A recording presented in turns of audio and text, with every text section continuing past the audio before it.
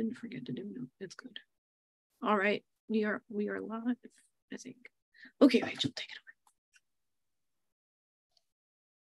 Welcome everyone to this LD4 presentation. I'm really excited about this one and grateful to be moderating. This is Linked Data via Vivaldi, a musical journey from Wikidata to the library catalog. And this is really cool. It's the collaboration of a Music Library Association Linked Data Working Group. We've got a lot of interesting presenters here, and I just want to introduce them before they get started. If you have any questions throughout, you can pop those into the chat here or in Slack, and we have folks moderating both of those. I am also going to go ahead and put their slides link in the chat. So for anyone who wants to be able to get to the slides, you can do that as well. So we're about to hear from Emma Clarkson, New York Public Library Metadata Specialist, Stephen Folsom, Cornell University Library, Head of Metadata Design and Operations, Huda Khan, Stanford University Library Software Developer, Kevin Kishimoto, Stanford University Library Head of Music Metadata, and Astrid Usong, Stanford University Library's UX Designer. This is such a fantastic lineup of speakers, and we're so glad that you are here with us today. There's just over 100 people. This is amazing. I'm going to let them take it away. And again, feel free to put some questions in the chat as they come up, and we will give those back to the presenters when the time comes. So yeah, thank you, Rachel, for that kind introduction. I'll make one correction here in that Kevin will not be speaking, though he's been critical to other presentations and the work itself on this topic. So yeah, we at the time of submission for the talk, we were in discussion with Kevin about whether he'd want to present, but we have Emma ably speaking on behalf of the Music Library Association.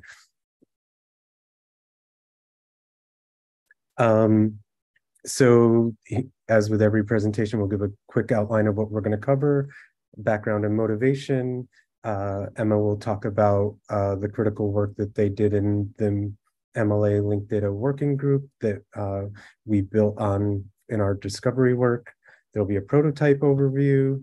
We'll get into some specifics about how we were able to connect Wikidata to the Cornell catalog, usability testing so that we could make sure that what we were doing was actually of use and helpful to music scholars, lessons learned and open questions as we entertain this work, and we'll discuss some general possibilities for future work, but also specific work around taking this effort into production at Cornell.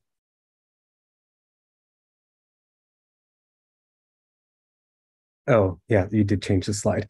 Yes, the discovery part of this presentation is under the auspices of Linked Data for Production, or LD for P3, Closing the Loop, where we really think about everything, the complete life cycle of library metadata, the creation, sharing, and reuse, funded by the Andrew W. Mellon Foundation, and specifically the work area for around discovery.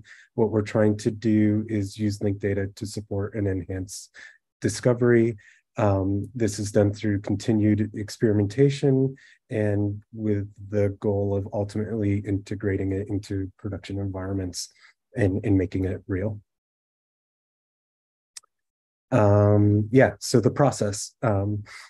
Like I said, Emma will talk about their work with the Music Library Association Linked Data Working Group, but without that data, or once that data was created, we had conversations with Tracy Snyder, music librarian here at Cornell, and Kevin Kishimoto at Stanford about what might be some useful ways to integrate the data that they were capturing into the catalog, trying to understand the motivation and the reasoning behind the data they were capturing.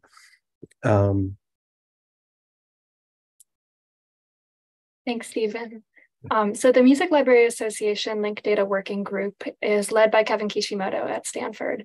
We have 17 members this year who are primarily music catalogers and other metadata folks. And we meet every other week to explore various linked data topics, work on projects, and build skills around linked data for music resources. Two main focuses have been on BibFrame and Wikidata, and the project that relates to this presentation is one of our small group Wikidata projects, the Vivaldi Thematic Catalog Concordance Project, which admittedly is a bit of a mouthful. Next slide, please. A thematic catalog is a reference book written by music scholars. It aims to be a complete list of a composer's works, like a catalog raisonné for a visual artist. It might include historical and contextual information, but the most important function is indexing and disambiguating the works themselves. So the scholar assembling the catalog will invent a numbering scheme, basically assigning a unique identifier to each work. And it's called thematic because it'll provide in music notation the opening melody or identifiable theme of every work. If you're lucky, there's one authoritative thematic catalog per composer, but Antonio Vivaldi has like 5. Next slide, please. Vivaldi is a Baroque era composer who wrote over 800 compositions, most of them instrumental and in common forms like sonatas and concertos. Very few were originally published with any kind of title, so it's hard to identify them, even with metadata like instrumentation and key. So like of his 500 concertos, half of them are violin concertos, 30 of them are violin concertos in C major. So there's really no unique description of the work without relying on these catalog codes, which include RV numbers, F numbers, P numbers, opus numbers, which were assigned to the few works published during Vivaldi's lifetime, and Rinaldi numbers, which look like opus numbers, but count way up beyond the actual opus numbers. Next slide, please. As an example, this work is from a set of concertos that does have a title, L'Estro Armonico. So the uniform title uses that and number 6, but each of the thematic catalogs has assigned a different number to this work, so it's also known by all these different identifiers. And if you're cataloging a score or sound recording, you could find any combination of these on the item. Next. You can see that the title page at the center actually does use the recognizable elements of the uniform title, as well as the opus number, RV, PV, and F numbers. But in each of these other cases, only 1 or 2 identifying elements appear, and sometimes there's no direct correspondence to the uniform title. Next slide, please. Our goal for the project was to create Wikidata items for all of Vivaldi's works and to establish that concordance functionality between thematic catalogs by adding multiple catalog code statements on each item and also linking them to LCNAF and VOF. Also, being able to create more complex statements on Wikidata was using qualifiers and deprecation is valuable because despite the fact that Vivaldi is quite dead, the catalog has continued to change with ongoing scholarship. For example, between the most recent edition of the Riom catalog and the one before it, 17 new works were added, either having been discovered or reattributed to Vivaldi, while other works were reclassified as spurious and moved to the appendix, which meant that their RV numbers were canceled and they got RV onhung numbers. So keeping in mind scores and recordings published at any point in time, you might need any or all of those variants to figure out what's going on. Kevin did all of the initial data gathering, and I can go into more detail if that's of interest, but basically we started with a complete list of RV numbers from the internet, and we chose to use RV numbers as a starting point because it's the predominant and the most actively maintained catalog. And then he did a Vivaldi name title authority search on id.lac.gov, cleaned that up and transformed data from that search through OCLC connection and MarcEdit into a spreadsheet and did some OpenRefine matching and cleanup to get one big data set of Vivaldi works and catalog codes and whether or not they had Wikidata items. And then the bulk of the project hours has been a collaborative manual review and enhancement of that data, working in Google Sheets, creating standardized English labels, and cross-checking the catalog codes. Then we used OpenRefine's Wikidata reconciliation service to enhance existing items and batch create new items for these works. As of last week, we had 480 items created, which is about halfway through. And then on the next slide, this is the Wikidata item for that same concerto, where you can see we have the multiple catalog code statements, as well as the opus number and linking out to the name authority. Thank you.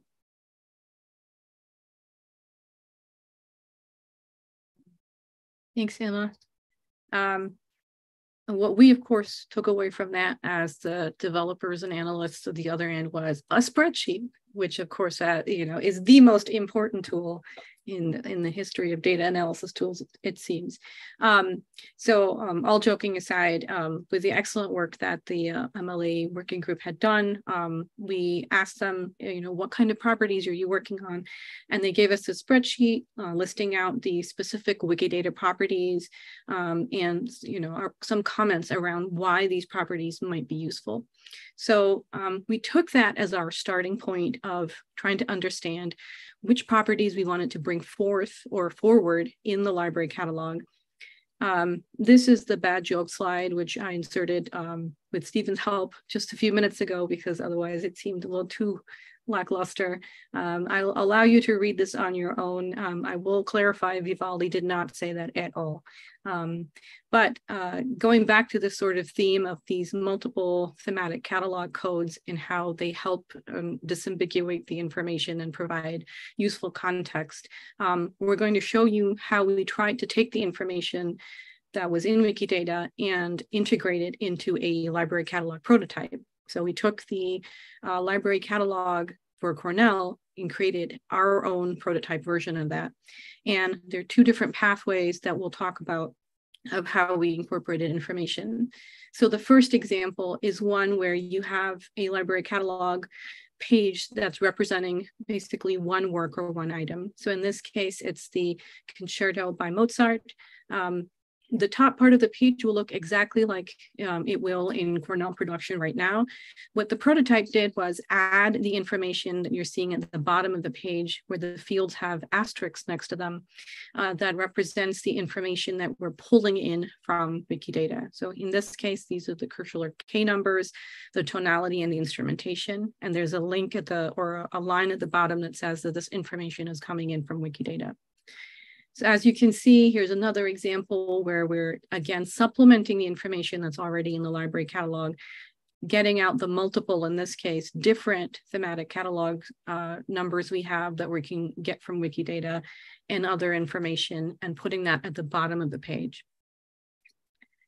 I will not attempt to read this in German. I tried, and then Emma corrected me. I think I've tried about 6 or 7 different times and always gotten it a little bit wrong. But this is the Magic Flute in German by Mozart.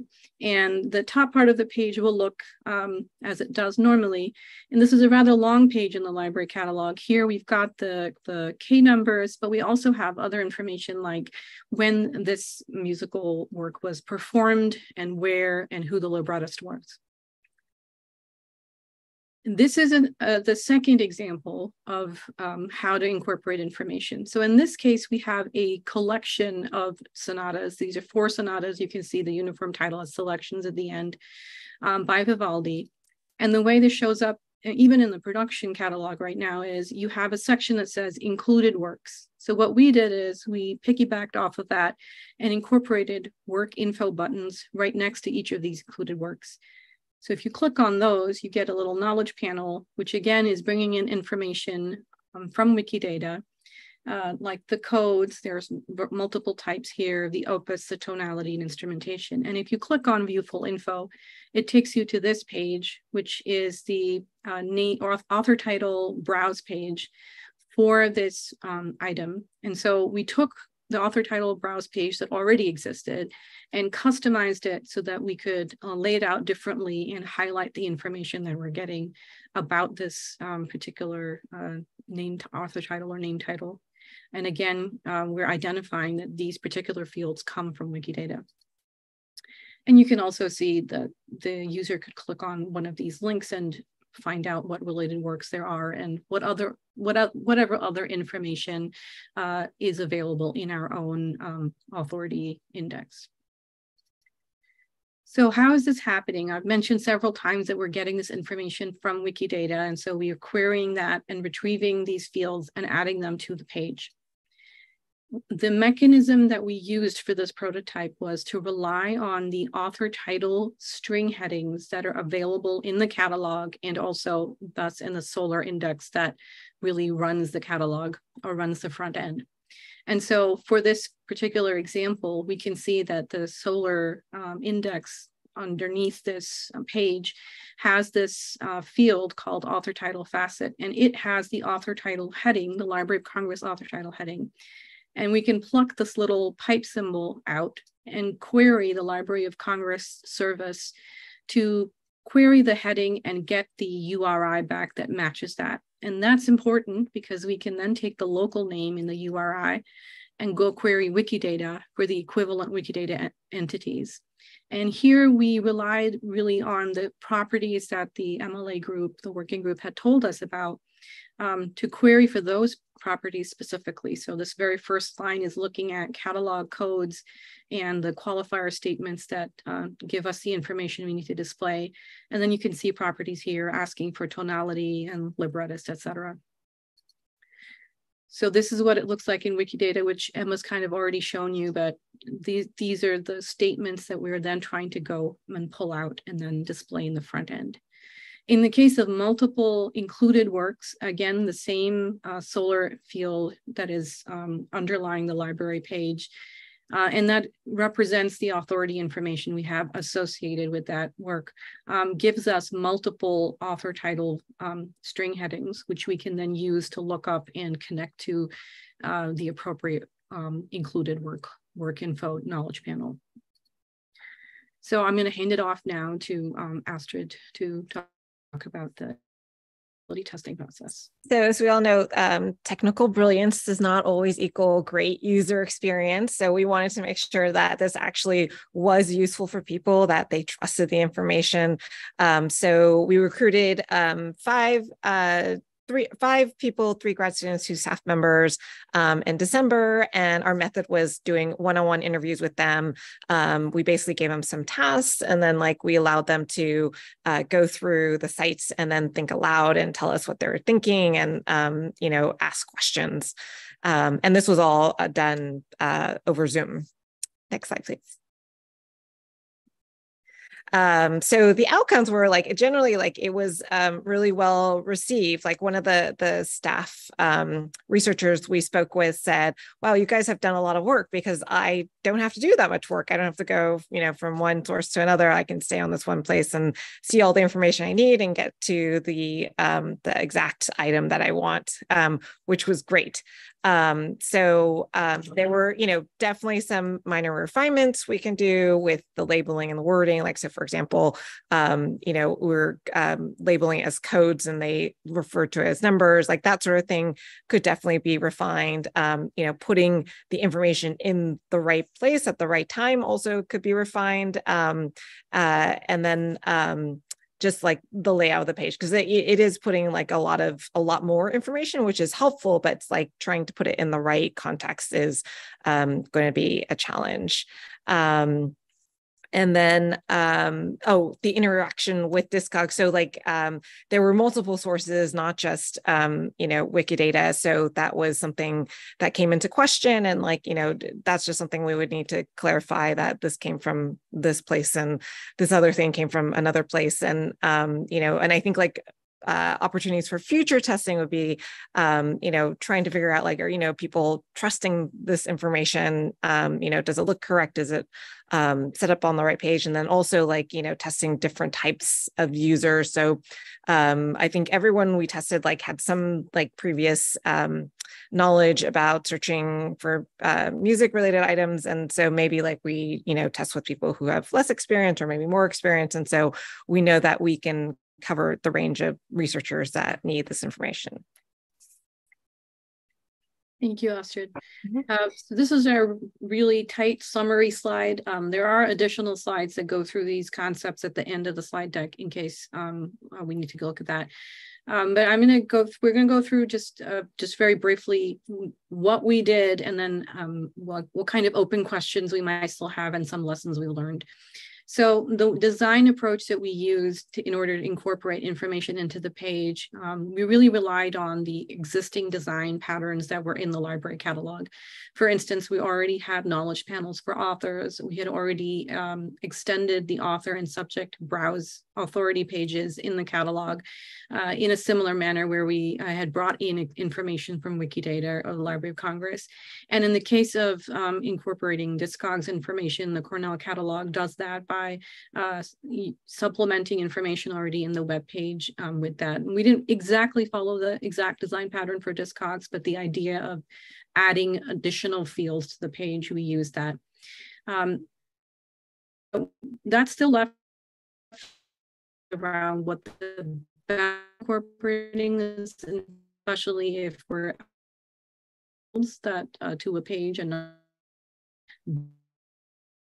we also relied heavily on this pattern of supplementing information that already exists in the catalog, but we weren't really looking at how we could use these properties and information from Wikidata to support additional search. So using, for instance, the catalog numbers or tonality or instrumentation, being able to allow searches on the catalog and what that might entail. It might not exactly be possible, and there might be problems around it. So we stayed away from that for now, but that is again a opportunity for future exploration. As far as the model, we're kind of crossing multiple universes as far as what things mean. So we're trying to connect from the library catalog page, which represents an item or a work kind of, to we're connecting that to the library name title authority, which again represents a work kind of, and then connecting that further to a Wikidata entity, which sort of represents a work, but again, it's not exactly the same model across of what an item or entity means. And so we've done our best to do that connection, but there are some differences. So for instance, a name title authority in the catalog can yield multiple library results. And so it's not necessarily a one-to-one connection. So there's further exploration that would be interesting to see how these models sort of translate into each other and where they may not exactly mean the same thing. As far as the data, we mentioned we used the name title authority primarily in the examples, and that we had also, we should note, we also looked at uniform display title as one other possibility of being able to figure out what this library catalog item represented as an authority, and then be able to use that to find information in Wikidata. And none of this works if we don't have the right connections. And the examples we looked at, even though there were some that had a uniform display title, the ones we were looking at really lent themselves to the name title authority. And it appears that different domains may have different, a different probability of which type of authority might be present. So that's also something that we have to keep in mind. And the other sort of mismatch was that the catalog, other than the usual punctuation issues, doesn't always necessarily map the string heading that's in the Library of Congress. For instance, we have selections as one of the values, and that's really, I think, for us and for the catalog internal system. But there is no matching selections in the Library of Congress. They might be in some cases, but there wasn't in this one. So that's another thing to keep in mind. I'm going to hand it off to Stephen now to talk about the good stuff about to happen. So yes, Cornell has a work cycle scheduled later this summer to bring this work into production. And so everything Astrid mentioned and Huda as well about the lessons learned, we'll try to incorporate that into that work. There was a work cycle earlier this summer for Christina Cortland, who is a new developer who will take over some of the work that Huda, or some of the code and work that Huda had put together to do that. And in preparation for that, one of the things I really want to spend a little bit more time on is, as Huda mentioned, when there's a name title authority in our catalog, we search Library of Congress, we get the ID, we go to Wikidata to see if there's an equivalent. You may have noticed that we don't check to see if it's a musical work.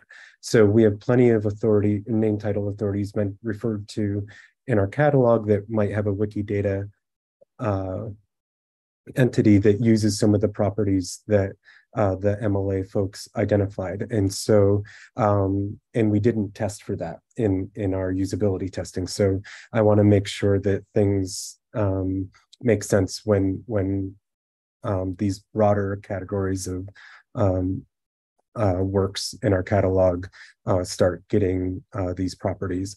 And further, I want to give a shout out to folks on the Wikidata channel in LD4 Slack who helped me start seeing some prior art for different properties for different types of works. And maybe we can incorporate some of those into our discovery strategy. Also, I saw in chat that there was also other types of properties for musical works that we may want to incorporate. And then, there's this idea that if we add quote unquote work-like information into our bibliographic page, that page in the catalog, which everyone knows represents not just work level information, but publication and item level information. Perhaps we need to think a bit about sorting that data in a more WEMI-like order so that we can have clear sense of what each line in the page is actually referring to. Yeah, and so here's a good example. I forced this to happen. I created the statements in Wikidata. The page already had existed, but apparently the Wizard of Oz was dedicated to the author. The book version of Wizard of Oz was dedicated to the author's wife. And so I made that statement, and in the prototype, because of the connections already made, the properties came in when you loaded the page. Because it says, or in this case, the information is put there at the bottom, and it makes it a little unclear what was dedicated to mod. And so was the publication, like, is there an inscription on our copy, that sort of thing. So when we start thinking about adding this information that's generally thought of, at least in the Wikidata sense, to be the work level, perhaps we need to make a work area of this page so that that's more clear. And then other opportunities for cataloging. Huda mentioned that we're using the authority strings to match against LC. We've long wanted at Cornell to add identifiers into our mark. I'm regularly in meetings with many of my colleagues at Cornell to strategize how to do that at scale and make sure that the identifiers we add truly match the authorities that they refer to. We have an authorities metadata librarian, Mary Campany, who I'm proud to say, through her NACO authority training, took initiative, and knowing about this work began when creating authorities in her day-to-day work, would go look to Wikidata to see if there was a existing entity for the same authority. And when there was, created that connection by adding the NACO ID to Wikidata. So we have that explicit connection. And we're slowly starting to think about how we might want to expand that to more than just one person's work. So there's other information in thematic catalogs to provide additional context. So maybe we can leverage that more, like the musical incipits, which help you identify the beginning notes of a particular work. And Emma made the great point that another way Wikidata offers an opportunity is for identifiers for non-mark cataloging. So often for digital collections, Library of Congress authorities coverage is limited. So thinking about this in other workflows. And then of course, Wikidata is identifier hub, and the work that MLA did is just publicly available and available for search. So other projects like this could spin up and potentially fold into the catalog.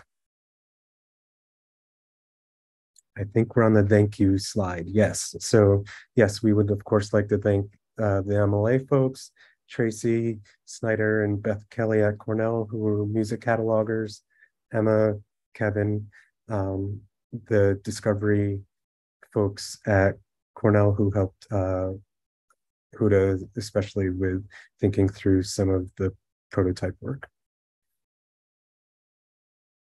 And then this long list, I won't read them all out, but yeah. For more information, here are some links. Oh, and we wanted to make a plug for the Discovery Affinity group meeting later this week. I think that's Thursday at 2 Eastern time.